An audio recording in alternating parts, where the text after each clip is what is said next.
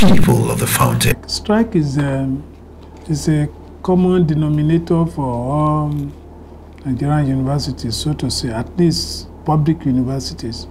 And the factors leading to this strike are usually similar. So for Ekiti State University, I would not think that for more than half of my time as registrar, we enjoyed a stable academic calendar.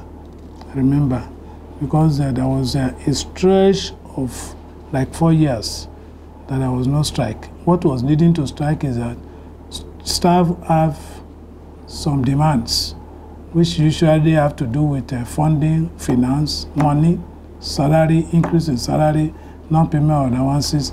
The moment you start paying, even if you can't pay once, there won't be strike. But we have our fair share of unnecessary strikes, lockout, white card strike, and all of that. But the factors leading to them are completely similar, though not necessarily identical to what happens in other universities in Nigeria. There are two major strikes. We have what they call national strike. We have local strike. National strikes always lead to local strike. For example, ASUU is on strike now. What they're asking for are allowances and revitalization of university, basically. They're also talking of removal of academic staff from the IPPIs. Okay, the IPPIs has no relevance to state university. But revitalization of university and allowance have implication. Now, in Ekiti State University, before I left, we have started taking care of some of the allowances, which runs into billions of naira. The extent to which the university have been able to pay that, I may not know. So it is not that the university have not been paying, but the capability to pay is clearly not there. So the factors are the fact that when there is a national strike, to keep the unity of ASUU, every public university, their members must participate in the strike. In some occasions, few occasions, what they are fighting for may not be of direct benefit to a particular state university. But if you say you are not going to join, a day is coming that you may be alone in your own problem. They will still use that national strike to help you. Let me give you an example of University of Ilorin. University of Ilorin, 49 people were sacked in 2001. For that reason, there was a national strike. And the fight went on and on and on until after maybe about 11 years. You understand it now? Close to about 10 years. But the battle was won in the Supreme Court for the 49 people to be reintegrated. Those who have retired, who are different, they pay all their money. That is the power of the national to the advantage of one university.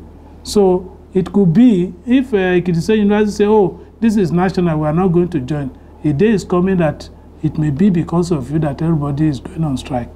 So you know the national, the ASUU has an arrangement as those 49 people, they were being taken care of for all of those years.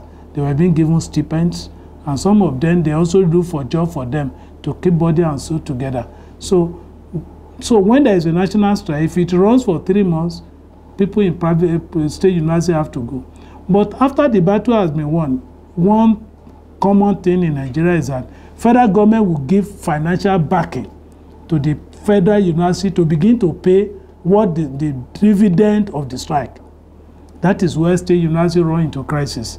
It is at that point that the state university will now start fighting the state government owner of their own university, because federal government will not send the money to state university. So people will be asking, but you went on strike because of this thing. At that point, federal university will be normalized because no strike again. That is when the strike of state university will begin. So that I call double jeopardy. They would, unless people now use their number 6, say that, how do we, if our system doesn't run now, how will the students here be able to pay fees that this management will use to pay us? So you have to come to your senses. But They have realized that it's when they go on strike that management or government listen to them, and that is an error. And that we try to correct when I was there. That you don't need to wait for them to go on strike before you start doing. So when I was there, as they are talking at the federal, we'll start looking for money. We know that one jumbo paper will come. We'll start reserving fund to attack and we did that quite a lot. We did that when they increased salary in 2007. We did that when they increased salary in 2009. So that immediately the paper came out that day, we called the union together. We are ready to pay this money. The university does not have money anyway. We want to pay in 12 installments. They begged us to 6 installments, and we were good to go. We started paying, so there was no strike. So, but the greatest problem is that the federal government does not send money to state university. But one good thing about the new strike now, the latest strike, is that the revitalization fund, which they call 65 billion now, will now get to state university. Just like it happened in the day of Goodluck Jonathan. You can say university here we got over 2 billion at that time to remodel, to revamp, to improve obsolete facilities, to replace them. That's the essence of that money. To refurbish, to renovate hostel, to buy new equipment and all of that. So I think this time around State University will benefit. But whatever is coming from federal will not solve the totality of the problem of the state. It's an ongoing thing. It has almost become a Nigerian method now. Because I don't see why federal government could not resolve the strike. Because the strike started at the same time when lockdown started. So they should have used, it was a double advantage. We had lockdown, there is a strike. One could have eliminated the other. So within 6 months, we should have finished negotiation, but federal government went to sleep. Until lockdown ended, school was supposed to resume. That was when it was done on federal government. We started meeting them every day. We could have met them in May, in June, even in April. We should have been working towards that. While lockdown is getting over, ASUU strike should also end by that time. It would have been beautiful. Nobody would have felt the effect of the strike. It would have looked like a nullity, so to say. And right now, the State University is announcing its own reopening, while ASUU strike is yet to be over. Well, I think the Vice Chancellor is a brilliant person. He's trying to be proactive. The news that are filtering shows that any moment ASUU strike may be over. But ASUU is a highly organized organization, highly organized trade union. With their patterns, I don't see them calling off this week, because their pattern is that when they have agreed that we want to call off, they allow every university to make input whether we should call off. So they will send to each university, hold your own congress, give us information. Do you want us to call off this strike? Do you want us to suspend it? Do you want this strike to continue? So University A may say continue.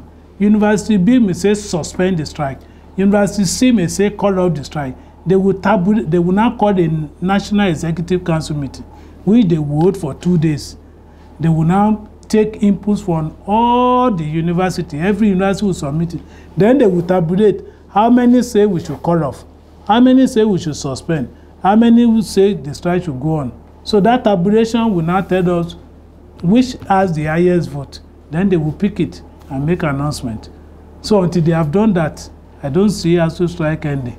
But it may be that Ekiti State University Vice Chancellor is using Nostradamus' model to look into the nearest future and see that if our student comes in this week, which I think I like, within a week or so, ASUU strike may also end, and the two will come together. And I'm not sure they're asking all students to come. They're asking 100 level to come in. 100 level come in. So the pipeline, financial pipeline, has been dammed over the months. Because it has been dammed over the months, there is a need to open the channel. If students don't come in, students are not taught. Teachers cannot teach somebody who is far away. If students don't come in, there is no Solomon that can make them pay. You don't pay for a product that is not available. So if they come in now, they can be persuaded you guys should pay your fees, ID card, pay this, pay that, pay that. Little by little, some money will begin to come in because the university is seriously under pressure.